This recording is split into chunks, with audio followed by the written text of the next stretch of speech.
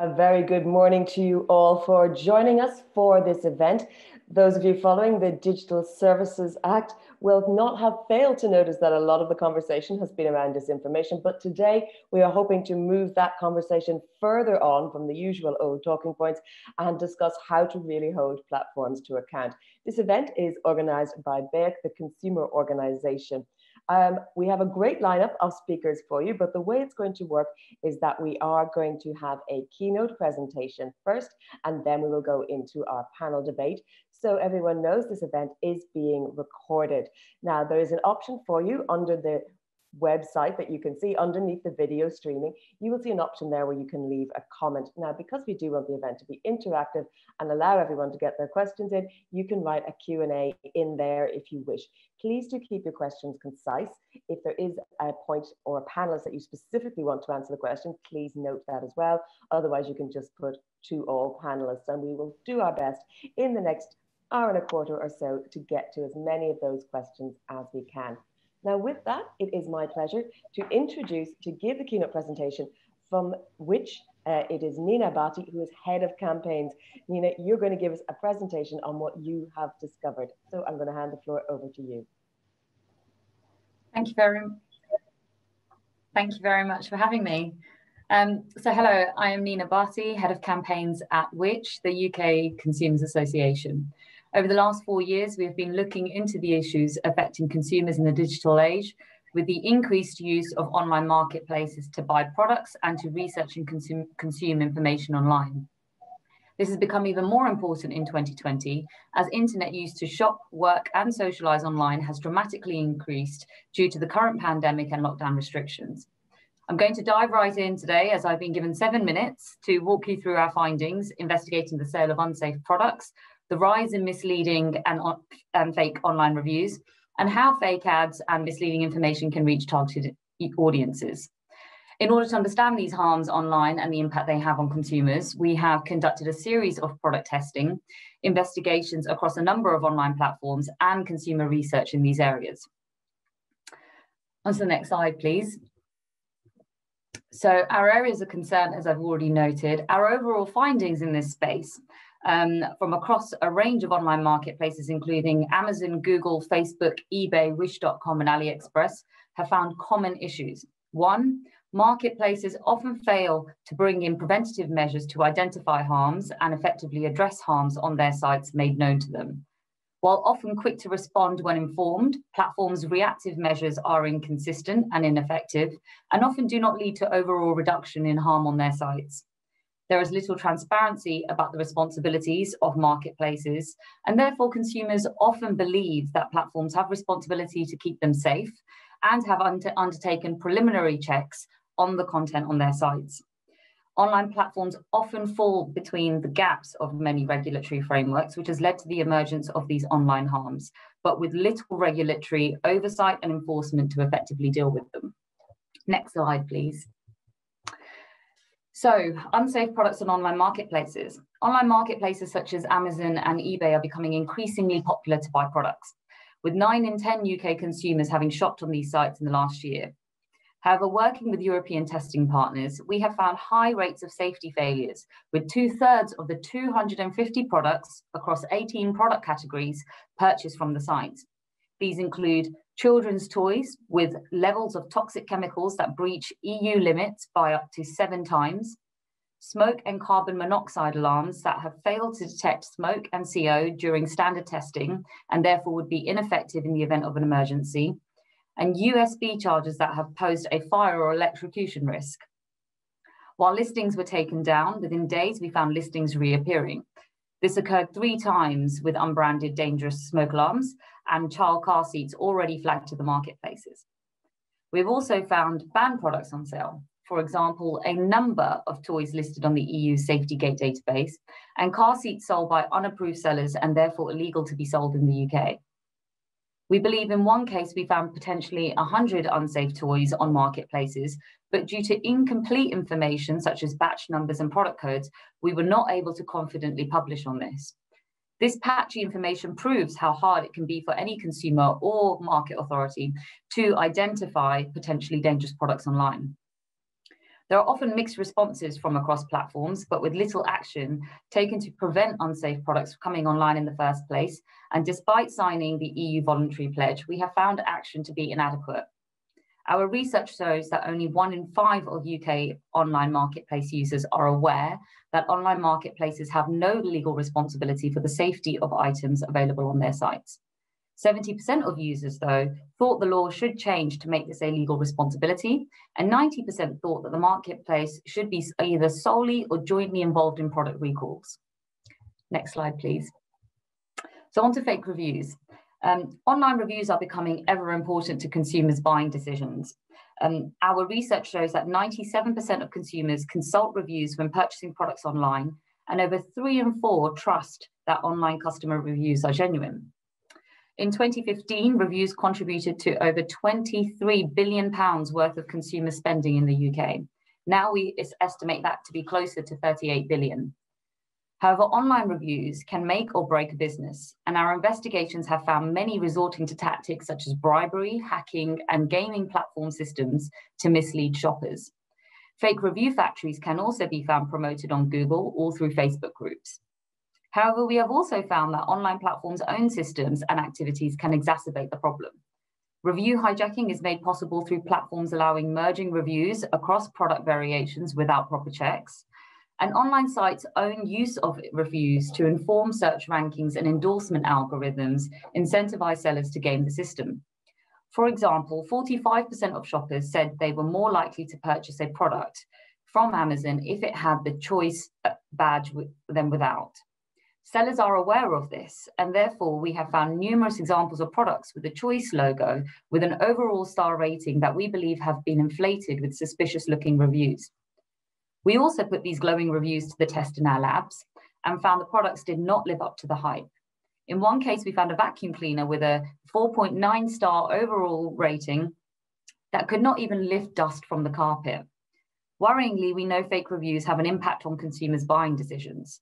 Our behavioral tests have proven that shoppers are twice as likely to buy a poorer quality product and potentially unsafe product if there are fake reviews present. Next slide, please. So a last test I wanted to share with you was our investigation into fake ads. We found that it took only hours for fraudsters to post fake ads on Google and Facebook, which had a lack of effective controls.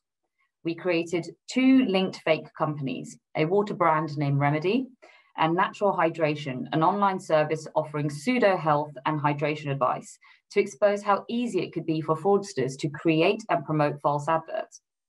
Google just required advertisers to have a Gmail account to create adverts, and while it did review adverts submitted, it did not verify if the business existed or was legitimate, nor ask for proof of ID. Within an hour, the ad was up, and in a month, it had over 100,000 impressions. On Facebook, we created and paid for the promotion of a business page for Natural Hydration and produced a range of posts with pseudo-health advice. In a week, it garnered 500 likes. Concerningly, through this, we were able to reach targeted audiences. On Facebook, we targeted females aged 18 to 65 with interests in health and well-being, water, and extreme weight loss. On Google, it was possible to target users who searched for terms such as eczema treatment, high blood pressure, and suicide. We believe with the growing role that online platforms play in the daily lives of consumers, and in order for consumers to continue to enjoy the many benefits, new responsibilities and regulatory frameworks are needed to ensure healthy digital markets for the 21st century. Thank you. Thank you very much indeed, Neena. We may indeed have follow-up questions. Our audience hasn't put any yet, but stay with us. Even though we move on to the panel debate, there may indeed be some specific questions for you based on that research. Thank you very much for that. Of course, our panelists may indeed want to ask you something about your research as well. And with that, I am going to move on now to the panel discussion part of today's event.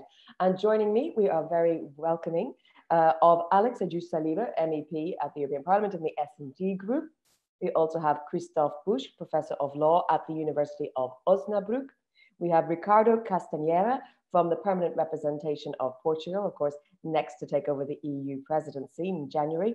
Catherine van Reeth, Director General at Toys Industries of Europe, and last but not least, Ursula Pachl, Deputy Director General at BEUC. Ladies and gentlemen, you're all very, very welcome. Let me start with a broad opening question to all of you and give you a few minutes just to give your reaction to this theme that we're talking about today. So I want to ask is, well, we've heard from Neena, but are currently online marketplaces sufficiently taking care of their customers? Are they being held to account? What are the areas of concern and how do we deal with it? So the overall question of today's debate, I'd like you each to reflect on it. Alex, let me start with you.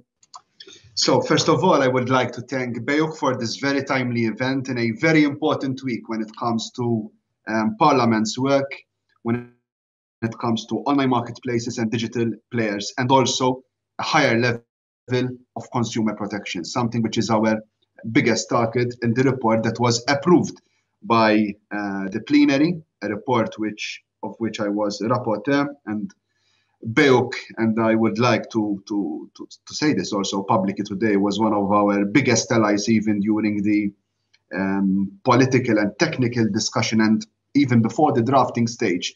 So the issue of consumer protection was always of fundamental importance in the recommendations to basically make the e-commerce directive, a 20-year-old directive, more relevant for the problems that have been highlighted by the presentation that we have witnessed a few minutes ago, which are real problems, which are problems that our consumers throughout Europe are facing on a daily basis. The positive aspects from a technical point of view, from a political point of view in Parliament, that first of all, our report is dedicating a whole chapter for online marketplaces, and this compromise, first of all, was approved with big majorities within the IMCO group in the European Parliament, but the whole report, which was approved last Tuesday in a vote which took place in the plenary of the Parliament. So now it's the official position, official recommendation of the European Parliament to the European Commission for the revision of the e-commerce and the DSA package. We have basically unanimous support from all the MEPs of all the mainstream parties, basically Greens, EPP, S&D, and Renew. So I think that the position is clear, and the position of the European Parliament is a plea to the Commission that we want and we should have in the DSA strong consumer protection and also direct regulation on online marketplaces. And my work as rapporteur, although it has officially reached its climax with the approval of the report last Tuesday, but it is not yet finished because we will continue to mount pressure on the Commission so that the Parliament's recommendations, especially, and I'm going to reiterate this point and make it clear also after seeing the leaks of the Commission on the future DSA, we will continue to mount pressure on the Commission to tackle these issues so that a high level of consumer protection is top priority, not fifth, sixth, eighth priority of the DSA proposal, but it is top priority for the DSA proposal. And why is it important? Why is it important to have a high level of consumer protection and address the issues of counterfeit products, of unsafe products, of this level playing field, which is totally inexistent in the real world? So what are we facing today? We are facing a situation where consumers who are making their purchases offline have a high level of consumer protection, but those consumers who are making their purchases online are receiving third or fourth level of protection. And this is not on. This is not on when we are seeing our consumers' behavior shifting and going more for online purchases. And basically, we are regulating this sector by a 20-year-old legislation, which is not up to date, which is not as advanced enough as the technical and technological advancements that happened during the past 20 years. So it's really important for us that the Commission takes up our recommendations, first of all, for giving an extraterritorial element to the DSA, which is of fundamental importance when it comes to consumer protection. And what we are saying with that, it's a shame to put it mildly, let's put it like that, to have a high level of consumer protection and high level of requirements for European producers, for European distributors who want to move their products within the internal market. And then we have a big legal loophole of third country sellers targeting our markets, targeting our users, targeting directly our consumers through online marketplaces. And basically, they are not adopting our technical harmonization, especially when it comes to health and safety regulation. So the numbers are there. The numbers of fake products, counterfeit products such as cosmetics, which are and medicinal products, which are basically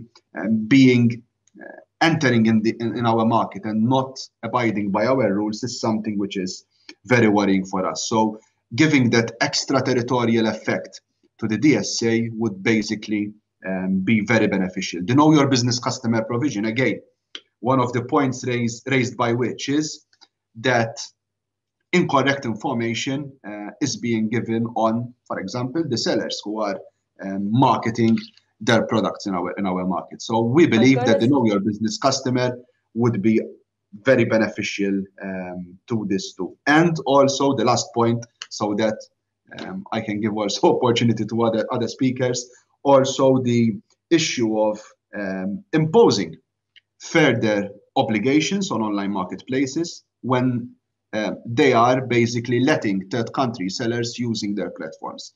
We are making it clear, and this is one of the most, I think, revolutionary provisions in our report, that they have to have a representative within the union. So if something goes wrong, someone has to be held accountable. And if there is no representative in the union, then the online marketplace have to answer to our consumers. It's a shame that we are treating consumers as direct importers without having any cushion of protection in the union when they are buying from third country sellers. And this is something which we are addressing in our report.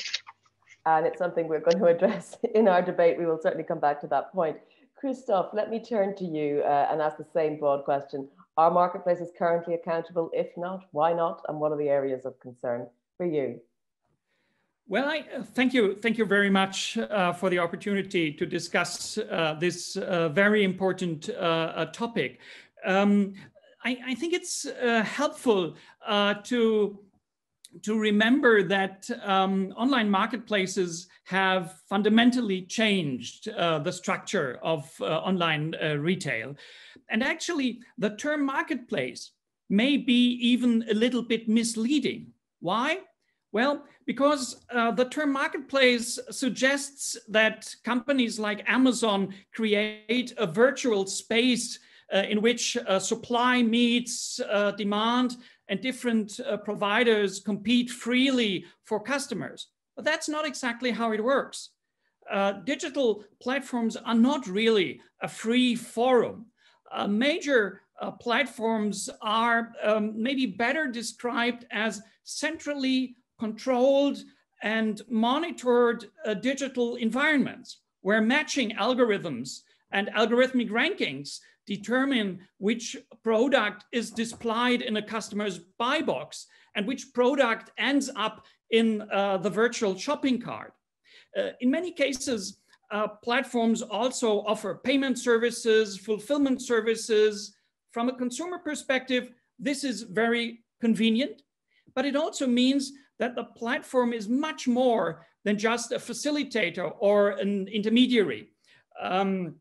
From a legal perspective, and I'm a lawyer, so from a legal perspective, you might still say that the marketplace is not the seller in a formal sense, but in substance, it's actually the key player in the transaction, the one who has decisive influence over the transaction. And in such a case, I think substance should prevail over form. Therefore, a platform operator who has decisive influence should be held to account. As the saying goes, with great power comes great responsibility. And the current legal framework doesn't live up to this principle. The e-commerce directive, which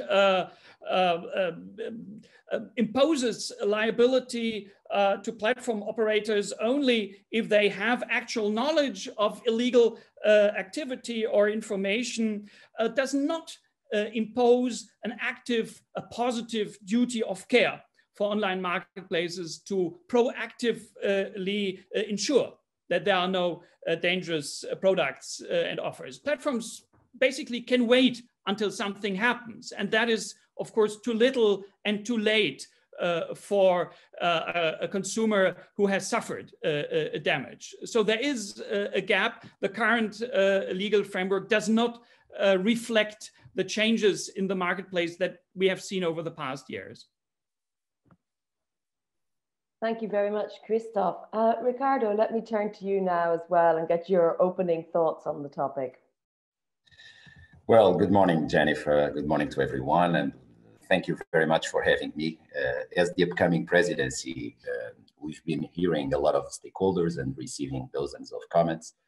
And let me start then saying that we all recognize the need to improve and update the current rules applied to online commerce relations. And we agree that a modern framework will enhance responsibilities for intermediary platforms, and also clear rules on transparency and information obligations are absolutely needed. That is clear to everyone, including the industry, and it's an important remark. Actually, it's very interesting to note that a high number of responses from member states, stakeholders, and even non-EU countries, for example, Japan, Australia, United States, to the public consultation launched by the Commission. It shows the global relevance of this subject and that the need for this reform as a common denominator. It's also clear to everyone that we should do this in a balanced manner, upholding consumers' rights online, while avoiding creating also complex rules that would prevent the emergence of new market entrants and ultimately impact on consumers' choice and welfare. But there are many areas of concern that during the last weeks we've heard from several stakeholders, as I've already said. For instance, there is a growing concern about business models based on selling consumers' data to advertisers. We must look at these and understand impacts on consumers and citizens. The number of counterfeit or dangerous products online, medicines for instance, it is increasing, and current measures is in place that don't seem to be working effectively, as it has been shown during the first quite impressive presentation this morning. Consumers feel disempowered, lacking control, and manipulated by recommender systems and target ads, as of already we saw on that presentation. And operators lack legal clarity to engage in proactive measures. Last but not the least, one thing that evolves that we've already identified is that enforcement should also be strengthened. I think those are the main issues that I would like to underline on my first comment. Thanks, Jennifer. Thank you, Ricardo. Catherine, let us turn to you from Toys Industries of Europe. How do you see the current situation and what are your main concerns? Yes, hello, good morning. Thank you very much for having me. So I represent the reputable toy manufacturers. Unfortunately, Neena's presentation and her findings were no surprise to us, because at TIE we did our own assessment and we discovered for the survey, the assessment that we did, no less than 97% of the toys that we bought were illegal and should never have been allowed to be sold in Europe. And 76% of the toys that we tested proved to be a real danger to children. So this is something that we're really worried about. And I have to say, I completely agree with the previous speakers. At the moment, there just isn't enough accountability for the online marketplaces.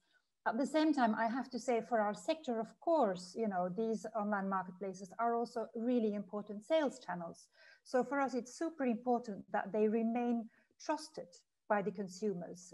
You know, so the situation just needs to be improved, and we think it can be improved if the DSA recognizes the principle that what is illegal offline should also be illegal online. There are very strict rules. There are specific toy safety rules in the EU, but they're meaningless if they can't be properly enforced.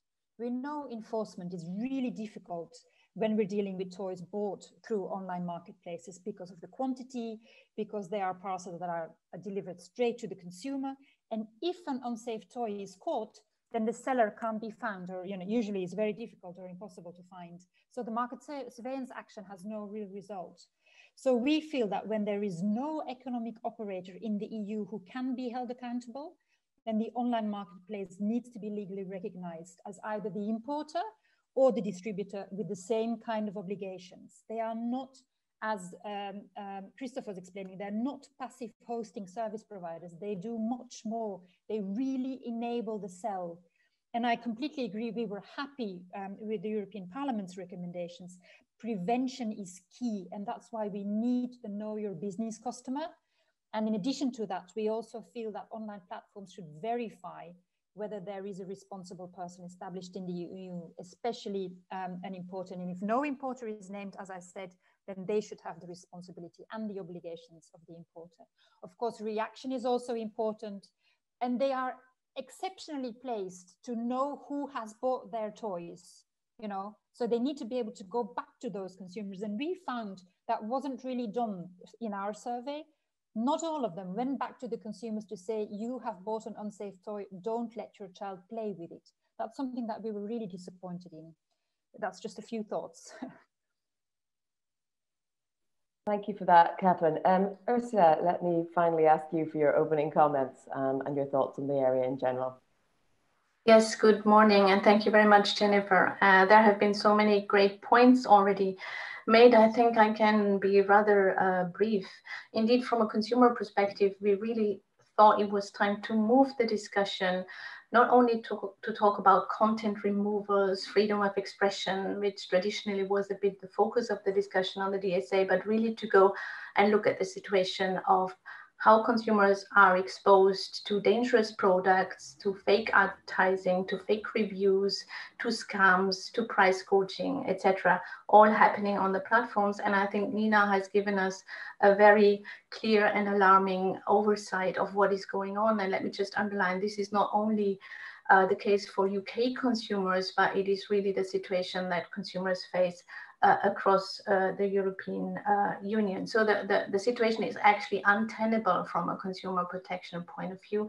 And we are very glad that the European Parliament, and Alex explained it very well today, has really stood up to call on the European Commission to put forward a proposal for the DSA that really will tackle the situation. So let me maybe just list the 4 main points that should be done in the DSA from our point of view.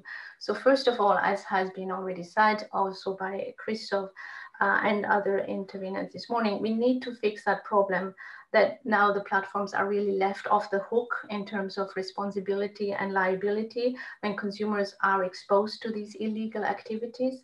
So they make big profits out of their business, but they are not hold accountable. So we need a clarification and an adaptation of the current liability regime for online marketplaces. Point number 1. Point number 2, we need to make sure that platforms look at the legitimacy of the traders that they host on their platforms. So we want to have a principle established that is known as the know your business user principle. So Neena explained that very well. It's super easy to get on a platform. There is no check. You just need an email address and then you just can go and put everything out there. And that's not what we want. We have also seen a very impressive report from the Wall Street Journal that shows how platforms go, for example, to China and recruit traders, and they have no idea and they don't care what are actually these traders doing then to European consumers. So this should not happen. Thirdly, We want that platforms also conduct random checks on what is going on their platforms, just like consumer organizations do. So they should not just easily get away and just have listings and have reappearance of products that have already been identified as being illegal. That happens all the time now, as Neena also demonstrated. And the fourth point, which also has been mentioned, enforcement is absolutely key. A law is only as strong as the enforcement system that it comes with. And that's a point that also Vice President Vestager has just underlined this week in the European Parliament. And it's the weakness also of the current e-commerce directive. So that must be really a real improvement in the new proposal. Thank you very much. Thank you, Ursula. I can see we're getting quite a lot of questions in from the audience. So I'm going to jump in straight away with some of those. Catherine, I'm going to put this to you since it's somewhat related to what you were already saying, which was, what are platforms' obligations when it comes to recalls of damaged or dangerous products?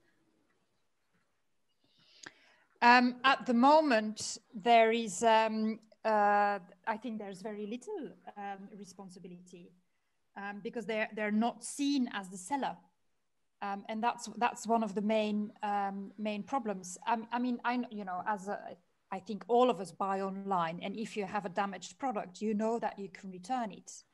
But we're talking here about dangerous products, and not everybody is going to actually know that they've bought a dangerous product. They will only, discover this when something has really gone wrong, and that's, that's really super tricky. And then there is no accountability on the platform itself. Ursula, perhaps you could answer that as well. I mean, what about recalls?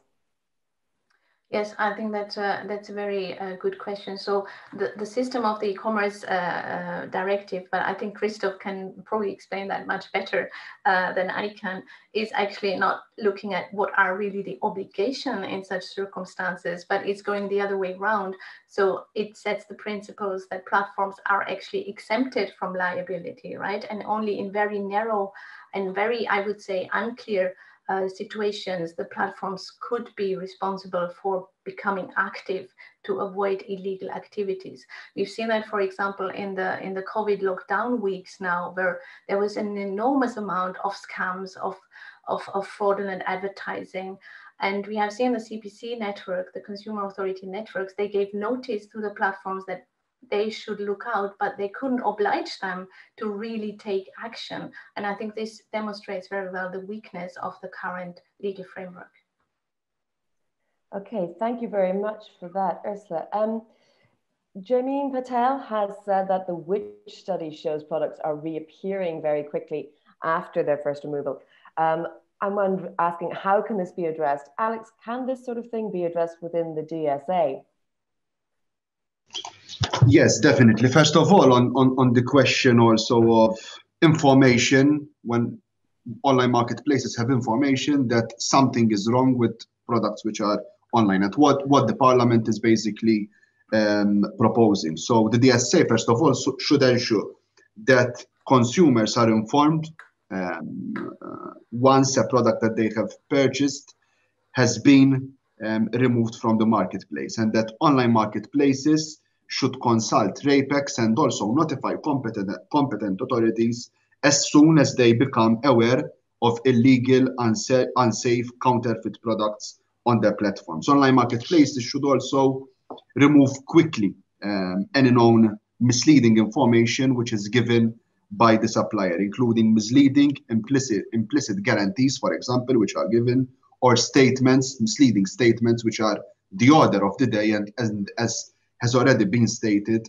this was visible throughout the past years, but it has become more visible, more prevalent during the COVID-19 pandemic, when we saw a huge amount of scams, for example, with products claiming to be protecting users, our consumers, from getting COVID, products which could treat COVID. These were the order of the day during the past weeks and months.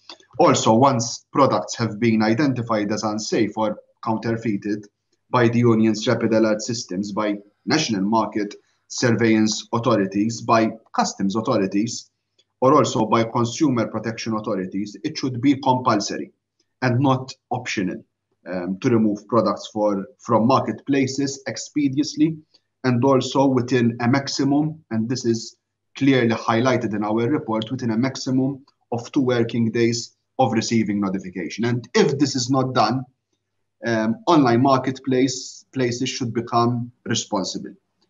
So that's our point, that if these strict procedures are not put in place, and this is something which is really important when you have a product which is online, it's moving fast in different markets, in different countries. If no expeditious action is taken to remove these dangerous products, which can affect the health, affect the safety of our consumers, then the whole system would fail. So it's really important to have these strict requirements which are put in place. Christoph, I want the same question to you, and perhaps we'll even get Neena back in again. How do we stop these products, these dangerous products or faulty products, reappearing time after time, so that it's not just a constant game of whack-a-mole? Well, I think the first step is to clarify and to lay down binding due diligence requirements of platforms. So far, we have only rather soft rules here.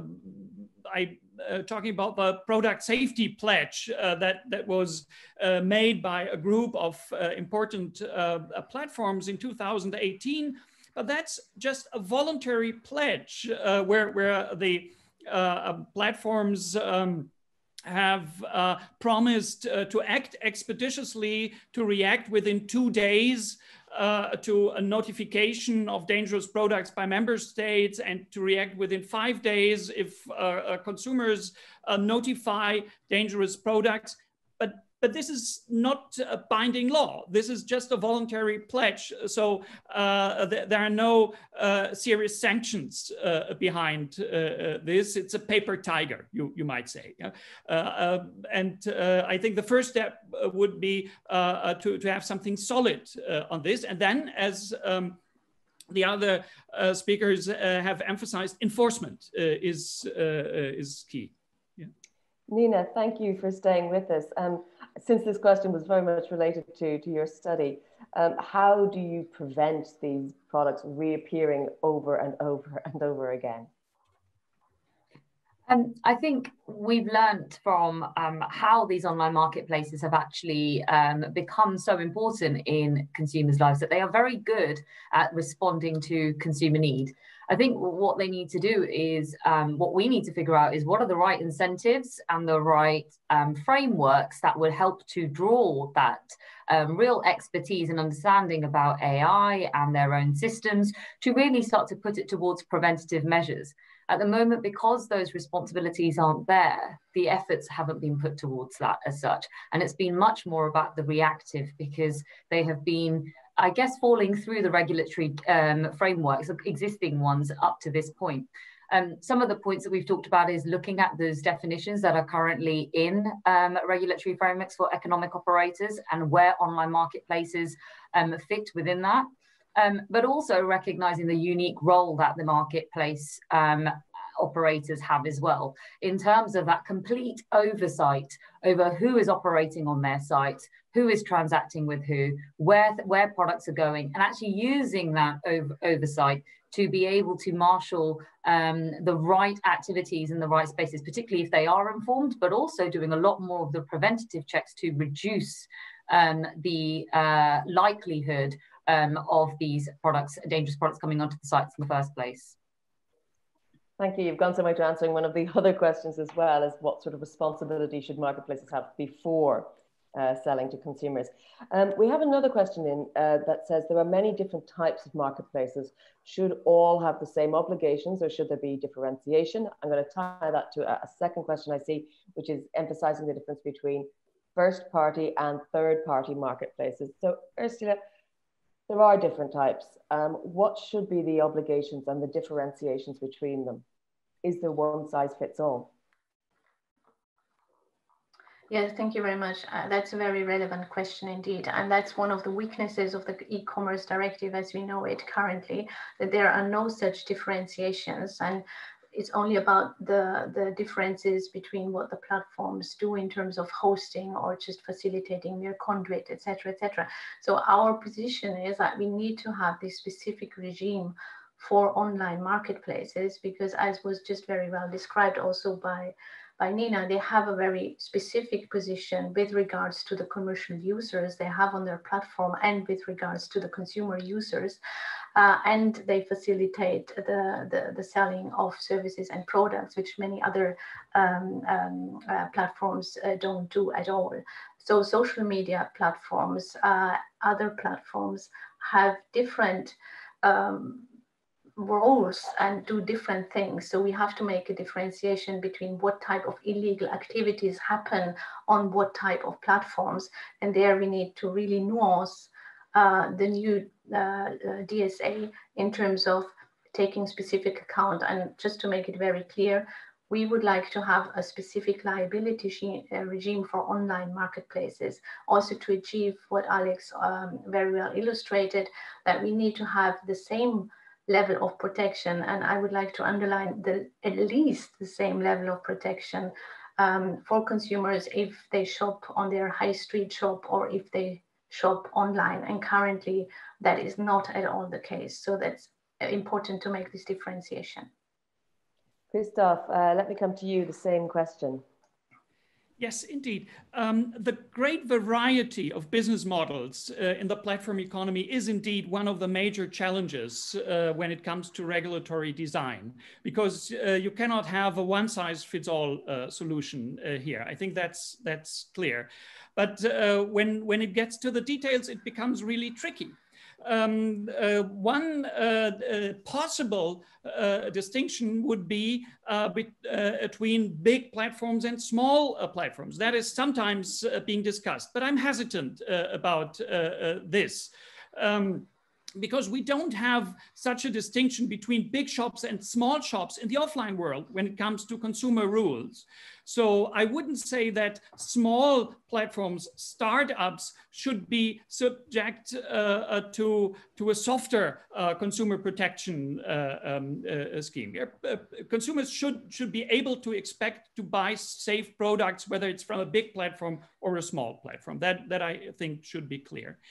What might be a criterion for differentiating the regulatory system is the degree of involvement of the platform in the transactions.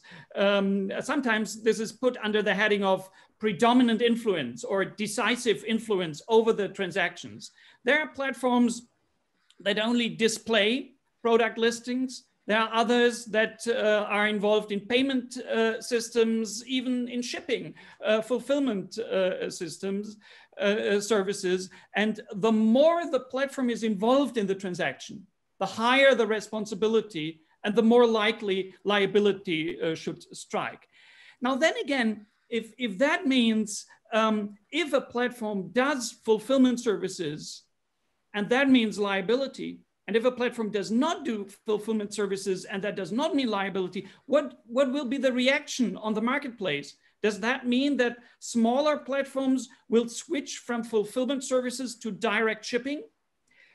Would that mean that bigger platforms who can still afford to offer fulfillment services, even if that entails liability, will be more attractive to consumers? So will that mean that consumers will shift to these bigger platforms? What does that mean from a competition perspective? So you see, it's really tricky to get the regulatory design right.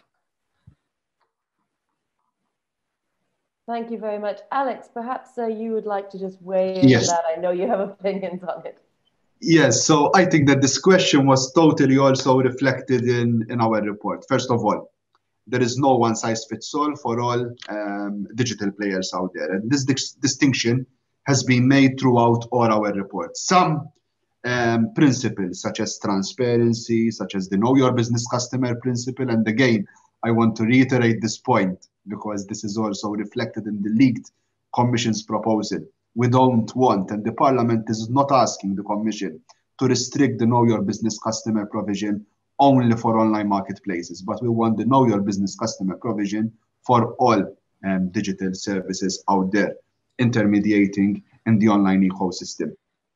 But we have, apart from these general obligations, which we believe are reflective also of our values, are reflective also of European values, such as I said, transparency, Know Your Business customer, the ex-ante system.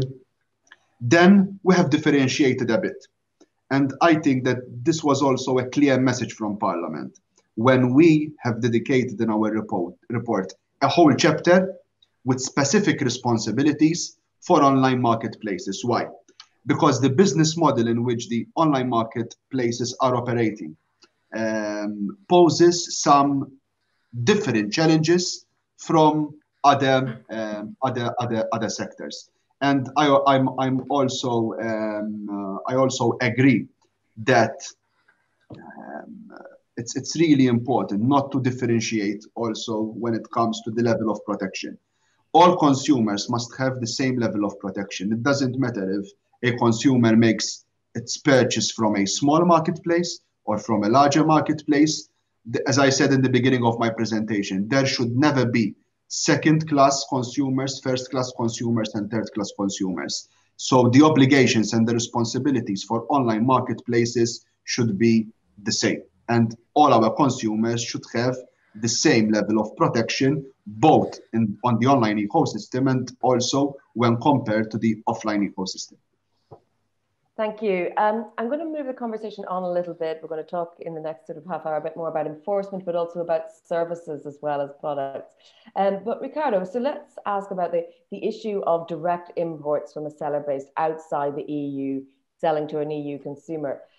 Market surveillance authorities are often underfunded and they may be the best place to enforce this. How do we address that issue and how can the DSA address that issue?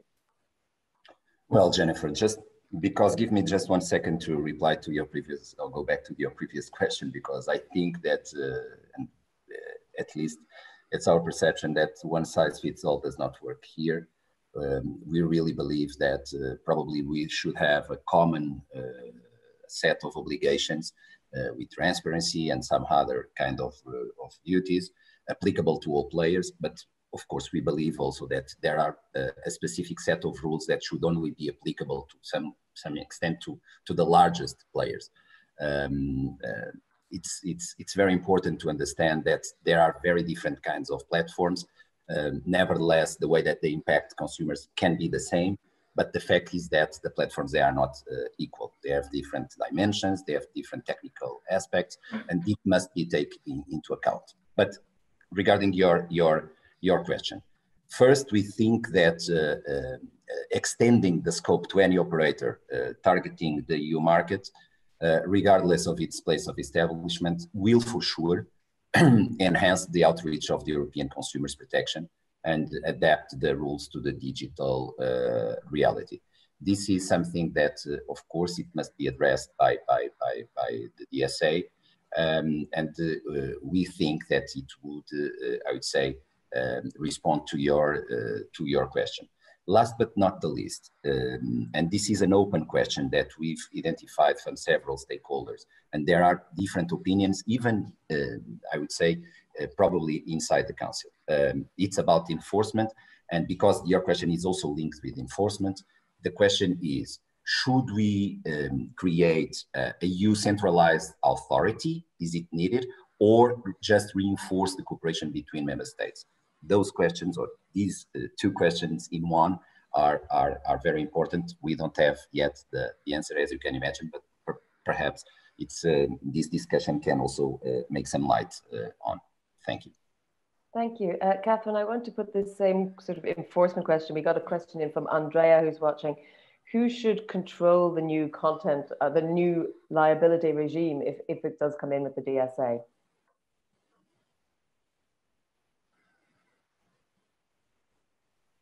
Sorry.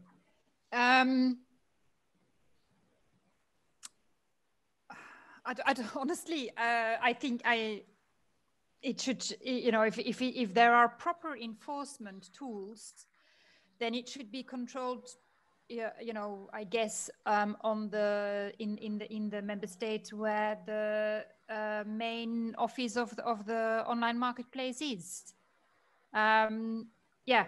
So I don't know, and in terms of a centralized authority, at least if that's what I've understood from the European Commission, a centralized authority for market surveillance, also in the offline world, a lot can still be improved in terms of market surveillance. So the more cooperation between the member states, the better, really. So that's something that we would definitely, you know, very, very much welcome, because, you know, it's not just online that there are problems, but offline, you know, we also still, there's lots of products on Rapex that are not sold online. So, you know, I just wanted to make that point as well. Ursula, let me turn to you again, this question of enforcement. Andrea is asking who should control the new liability regime. We've heard Ricardo mention enforcement as one of his first things in his opening comments. You've had a chance to hear a lot of different points. Give me your reflections on all of those, if you can. Yeah, thank you. Absolutely. A key question. Let me just, and that is linked to enforcement, also respond to this, the statement, one size fits all, whether that's a good approach or not. And there, I think we also need to have on our horizon that there is not only the DSA, but there is also a proposal on the ex-ante rules that the Commission will present. And that is really trying to tackle the gatekeepers, and that is trying to tackle the big platforms. So I think there is this differentiation also, how the DSA and the whole package will be rolled out. And from a consumer perspective, for the e-commerce directive reform, it does not matter whether it's a big trader or a small trader, the protection should be the same. I think that's just a very fundamental principle. So far, the European Union has stuck to that principle across the board in food safety, in product safety, in all other elements. So I think that must be the overarching principle here. Coming to the enforcement question, for everything which is more related to competition, market regulation, we would favor a centralized approach. So for example, for the ex-ante market rules, we say it should be the Commission who is in charge, but maybe it's a difficult question, of course. For the reform of the e-commerce directive, we think that if we have a good system where there is a very strong network of authorities at the national level that work together, that could be a model. We would, of course, have to take into account that there are so many different elements that would be covered. The scope of this DSA is very big, so we would have market authorities, market surveillance authorities, consumer authorities, maybe other authorities. So maybe a reference authority like we have it in the CPC and the consumer cooperation regulation could be a model, and it must be a strong network. One thing I would like to underline, if we listen to the Commission and in particular DG Connect, there is always reference to the country of origin principle as something that is really the basis for the single market. When it comes to enforcement, we don't think it's the right principle. Look at the GDPR, look at how it has turned out, what was supposed to be a very innovative approach to enforcement, really effectively giving one solution to EU-wide infringement. Everything landed in Ireland, because the platforms sit there. You could very well imagine how this will then turn out if we have the same principles now in the DSA. So we don't think that's the right approach.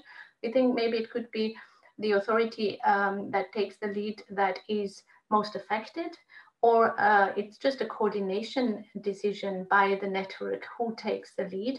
So there could be other models, but it should not be what we have already seen does not work. We should learn from the mistakes that the GDPR unfortunately has in it. Thank you. Thank you, Ursula. I want to ask now to Christoph and Alex, what about the services element, and you know, where are the shortcomings in the current e-commerce directive with regard to services and the supply of services? Christoph. Well, as far as I see, the current e-commerce directive, which is a horizontal legal framework, covers goods and services alike. So as far as the services provided by online marketplaces are concerned, their online marketplaces are themselves service providers. If we talk about fulfillment services or other elements. So this is probably not an issue that relates to intermediary liability, but rather to first-party liability for services that they provide. Here, I think the recent EU directive on digital content and digital services might, which is in the process of implementation, might add an interesting element because if you say that the matching service that is provided by an online marketplace is a digital service under the Digital Services Directive, well, the rules on the quality of such digital services, Article 8 of the Digital Content Directive apply here. So it will be interesting to see whether the courts will use this vector to hold platforms responsible for the services, for the matching services, let's say sorting services, product display services will be held responsible here. But if I may add one point to enforcement, is that possible? Oh, thanks.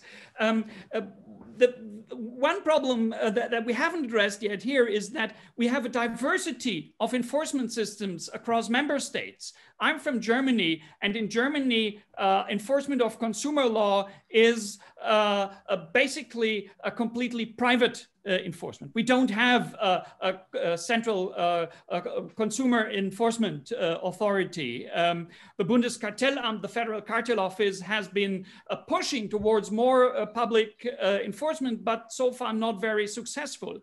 And I think in the near future, this will become a problem because the business models that we are talking about here are more and more algorithmic business models, black box business models, whether we talk about rankings, matching, automated monitoring of reviews in order to detect fake reviews, whether it's automated vetting of suppliers. All this is automated and algorithm driven.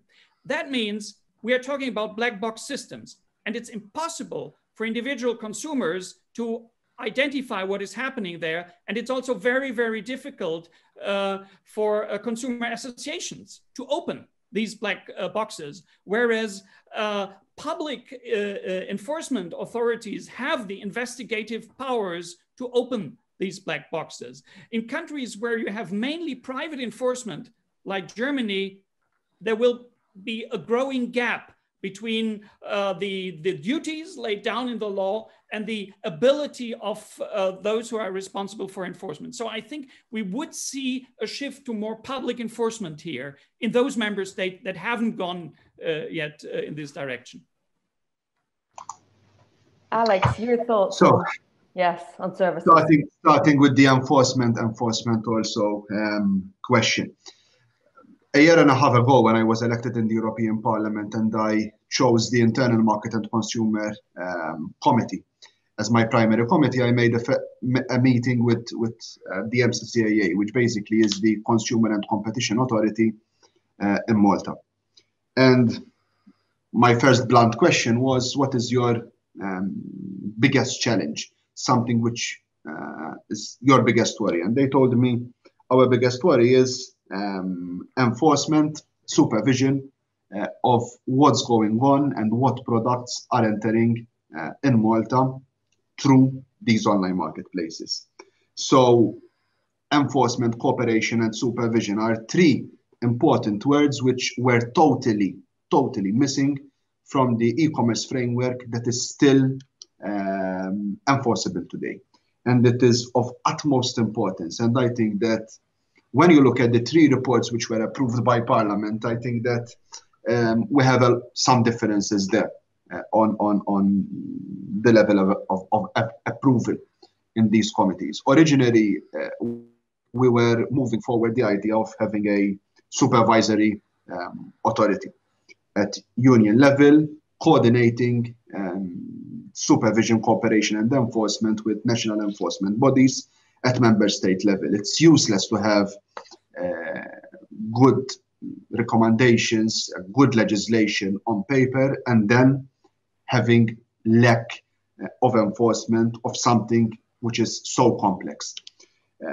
After compromise stage, there was definitely no support for creating the supervisory authority, but after political negotiations, we ended up with a hybrid system, basically giving a central role to the Commission, because at least with the system we will have a basic level of cooperation and also a basic level also of enforcement, which is of utmost importance. When it comes to Services Directive and when it comes to the current e-commerce directive and the DSA, so I think that one of the biggest points that we have to keep in our mind, first of all, is also fundamental points behind these two important pieces of legislation. So first of all, we are proposing a DSA built upon country of origin.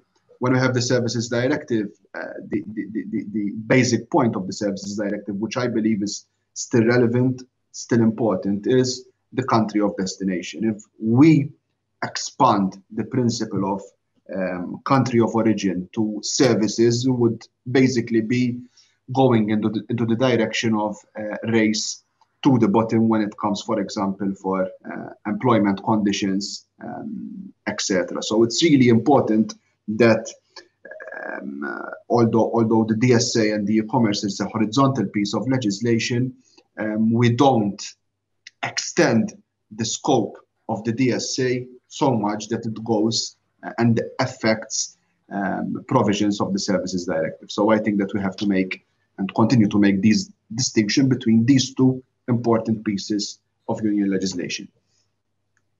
Ursula, I just wanted to ask you the same question. I mean, where in the current e-commerce directive are there shortcomings with regard to services? I'm even thinking of things like accommodation on these sorts of marketplaces. Yeah, thank you very much. I mean, obviously, we're not only talking about products here, we're also talking about services and accommodation and tourism services, for example, that are very popular. And here again, we very often have situations where you could imagine that the platform itself has a really dominant position, and I don't mean a dominant position in the field of competition law definition, but I mean in regards to the trader that uses the platform. So maybe they control the payment flows that go first to the platform, and there is a provision that has to be paid. Maybe they control the way that the offer is presented. They have shaped the rating mechanism, which is a very important element for consumers to trust the service. They are responsible for what ratings appear first. They accept payments for pushing certain offers to the top, etc., etc. So in these circumstances, we think, again, that there should be a joint liability of the platform itself. So if afterwards I find out that the apartment I booked is not at all in the way that it was advertised, the offer I was given, if I find out that it is not free and in the time frame that I booked it, and I have instead to take out an expensive hotel booking because I'm already in the city that I wanted to go, it should also be the platform who is responsible towards the consumer. If then there is a regress mechanism between the trader and the platform, that's a secondary question, but we think it really should then go back to the platform. Thank you. I want to put a question to all of you to sort of, before we finish up. You would often hear as a pushback against the sort of proposals that we're talking about today from platforms, I'm going to play devil's advocate for a moment and say that this will stifle innovation. How do you react to that? Christoph, I'll let you answer first.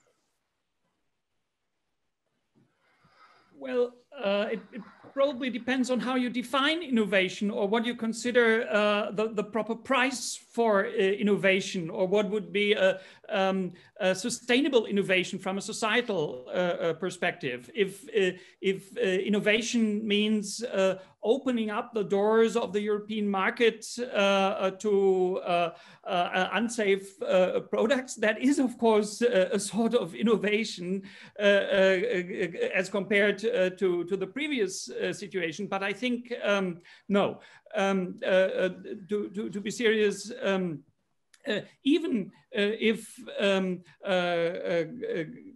certainly the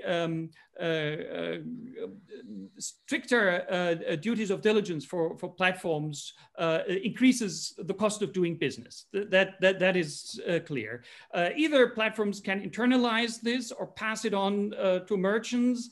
And if that in the end means that prices for consumers will be slightly higher, well then that's maybe the price to pay for buying safe products. So and if innovation in inverted commas is only possible at the price of having no control over safety of products, I think that's not the type of innovation we would like. Catherine, same question to you. Do onerous obligations on platforms stifle innovation? I don't think so. I think innovation is born out of problems. So if this poses a problem for the platforms, I'm sure, that a sensible solution will be found. They are, professionals in terms of the data management. If we're talking about the know your business customer principle, they will have, they will find a good way to do that through all of the data that they already have. And I would completely agree with the previous speaker, at which cost do you want to defend certain practices? We should make sure that all sales channels want to play a role in the well-established EU safety framework. And again, also about cost. Also, when I'm talking about normal shops, physical shops selling toys, my first toy safety tip is, if a deal seems too good to be true, then it usually is too good to be true. And can I just show you one example of a toy, one of the toys that we found online? Can you see this? So it's a rattle.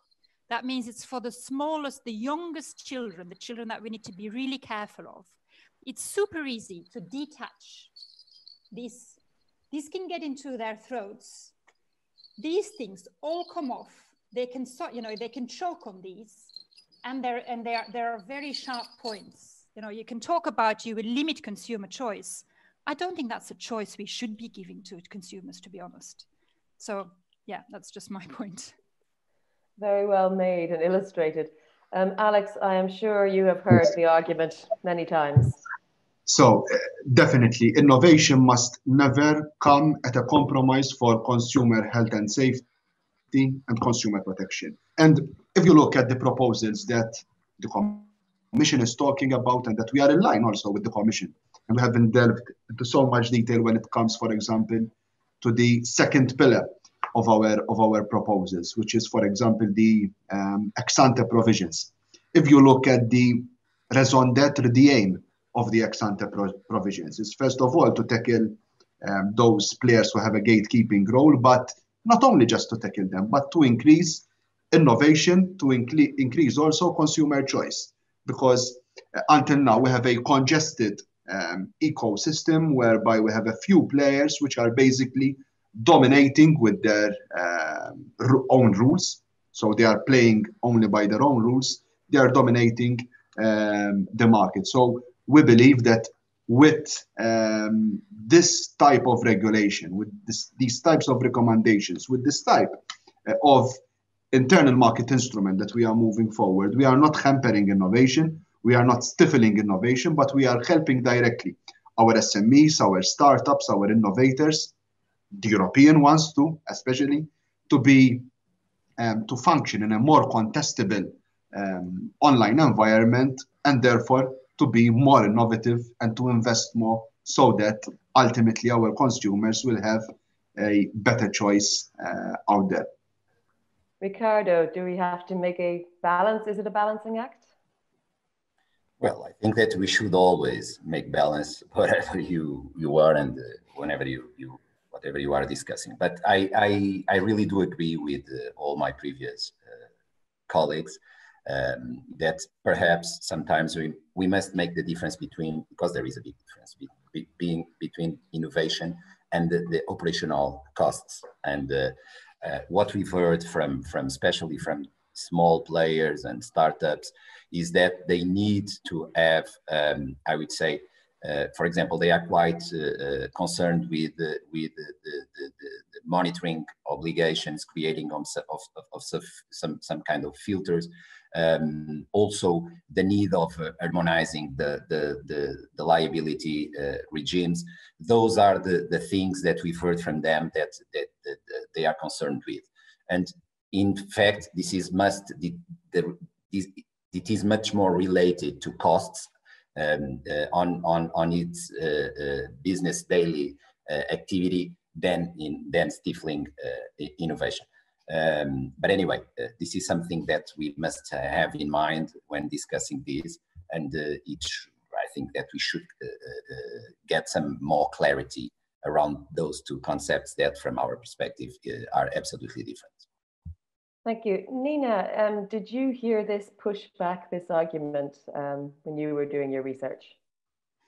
Yes, absolutely. And I think it's a fair pushback, but I think this is really key to note that these are bad actors on platforms that are able to abuse systems, and therefore these harms occur on these sites. I think it's really clear that we're not saying platforms are bad. What we're saying is that they are incredible innovators. They are some of the biggest companies in the world now and can do brilliant things to meet consumer need. And if you ever spoke to them about fairness and safety, they are all in complete agreement that that is exactly what they believe for their users on their sites.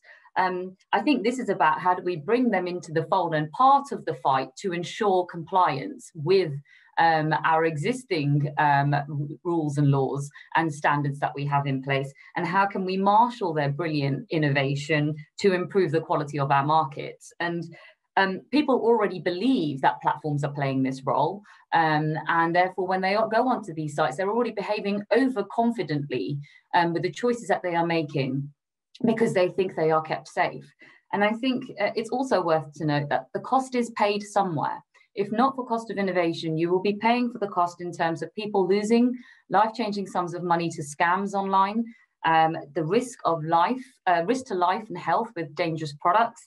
You've got good businesses who are losing out when businesses are being forced to compete on their review and overall star rating status rather than actually the quality of their products. And actually, because of that, you could be seeing a general reduction in the quality of products that we are able to get. And I think that's really key. There is going to be a cost somewhere. And we think this is a much more healthy way to start to look at how you can improve the quality and safeguard the quality of our markets with platforms. Thank you. So finally then, as a wrap up before I come to Ursula, who I'm going to give the floor to do a very final wrap up, to Christian, Ricardo and Catherine, if you had one message that you wanted to send in, just in a few words to the Commission, what would that be? Ricardo, I'll let you go first. Well, thank you, Jennifer. It's a great question, and I will try to answer in 10 seconds. I think that we should, or at least the Commission should, keep a forward-looking approach. We really do need a future-proof regulation. This is very important, as from the consumer's perspective, as well from the industry one, and fit for the technological age. We should adapt something that has already 20 years old to something that it's not just up to date, but updated, and especially looking forward, and something that in 10 years we could say, well, it's still something that it's really updated. This is one of big message that I think that we should share with the Commission. Thanks. Thank you. Catherine, your short message to the Commission. I agree with Ricardo. I would also say for us, enforcement is key. And that's why we really need preventative measures.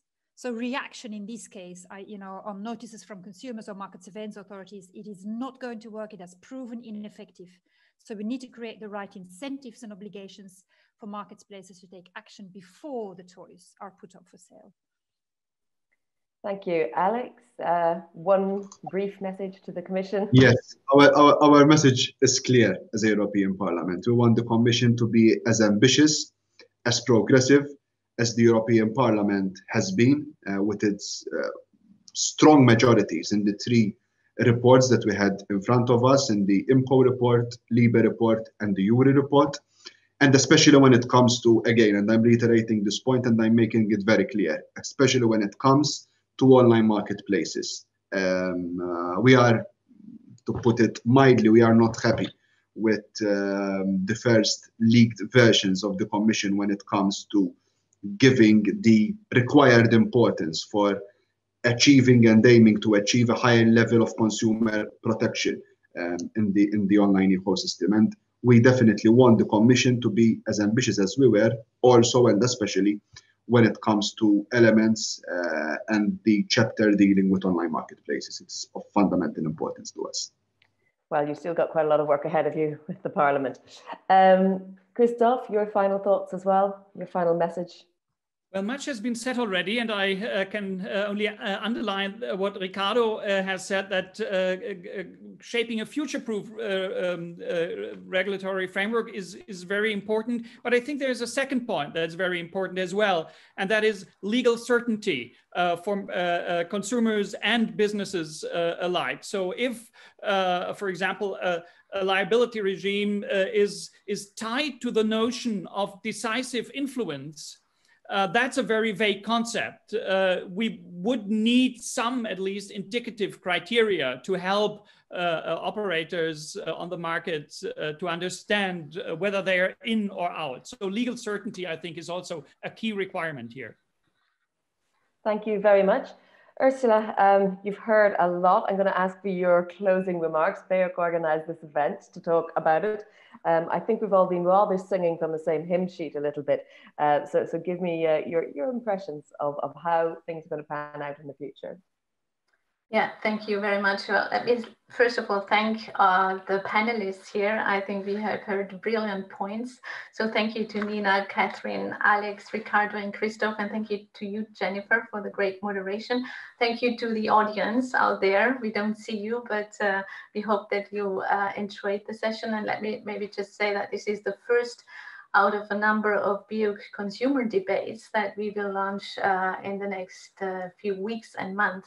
So bear with us for the next version, please. Well, if I would have to wrap up, which is actually very difficult because this is such a huge area of discussion. There are so many different elements. It's the gatekeeper role, it's the anti-competitive behavior, it's the illegal activities. And maybe let me just also recall that in the Parliament report, there is another very important point, which is the behavioral advertising and the commercial surveillance that we have increasingly in all different areas of our lives. And that is a very important point, and certainly, I guess, would become a very good debate next time. But for this debate on the DSA, it's very complex. In the end, it will be a political choice that needs to be made on how to protect consumers. And I think there is enough recommendations, and we are extremely happy that the Parliament has made such an ambitious plea to the Commission to say that we have to adapt the liability regime. Self-regulation is not enough, and it is not nearly enough. We cannot keep it to that. And it's about harmful business models that we need to change also with the advertising, and it's about enforcement. So let me just conclude that we are very optimistic, actually, that what Ursula von der Leyen, the Commission President, announced when she took on her term of office. She said that we will upgrade, the Commission will upgrade the liability and safety rules for the digital platforms. So we really want also to hold the Commission to account, and we're optimistic that the debate is going into that direction. We will see very soon. So thank you very much again to everybody. Thanks a lot. Thank you, Ursula, and thank you everyone who joined us online. We had dozens and dozens of questions. As you mentioned, Ursula, it's a very broad area, it's a very big package, and of course we couldn't get to everything today, but thank you all for that. Thank you, Neena, for your presentation, kicking us off, to BEUC for organising, and of course to all the panelists. And have a great day and a great weekend.